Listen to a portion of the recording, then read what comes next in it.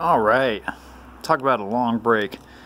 I'm going to go over each bike individually and kind of update the situation, and then hopefully I can explain what's been going on and then get your guys' advice. But anyways, I have the 86 or 87 Xt350.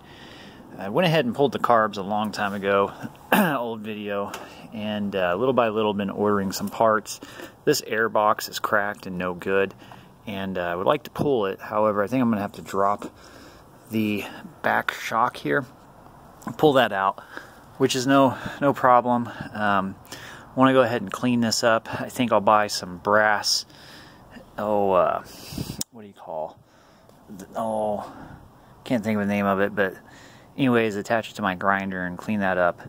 And then I'm not sure, I think this exhaust is still good, but I do want to wrap that up. I've got some new tubes for the tire. The down here for the on-off switch I've ordered, or not ordered, I have it in my room. We can swap that out.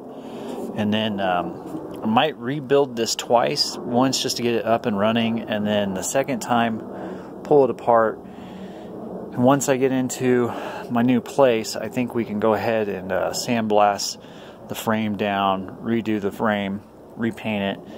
I'm not sure how these scoops, these are so old school, if I can clean them up a bit.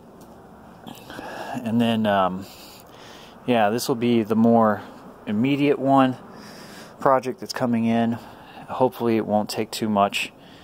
And then yeah, kind of curious. I've had this thing sitting, bought it for 300 bucks, and the gas tank, I had the original steel gas tank, but it's all dented up, and I have a Clark oversized one. I think I've made a video cleaning it out. It's pretty good. On the inside, just looks like total garbage, but to be honest, these bikes, I want to just have them for me and my family and friends to go ride around. I'll stop this video and then we'll move over to the next bike.